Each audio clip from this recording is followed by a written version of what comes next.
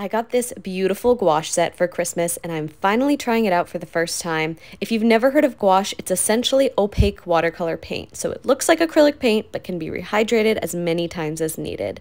Right off the bat, I was like, this is the best thing I've ever used. I have been painting for around 10 years or so, and this is the perfect fusion of watercolor and acrylic, and I am so upset I didn't get it sooner. My only struggle was getting the background even, but I think it was because I was being a little impatient. If you are a painter, I definitely recommend trying it out.